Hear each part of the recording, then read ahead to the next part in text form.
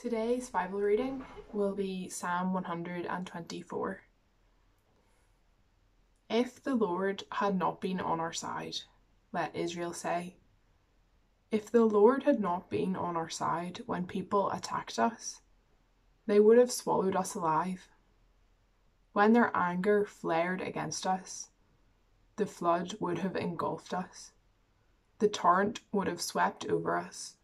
The raging waters would have swept us away.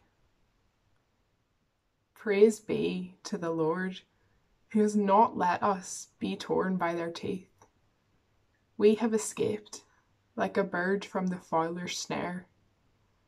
The snare has been broken, and we have escaped. Our help is in the name of the Lord, the maker of heaven and earth.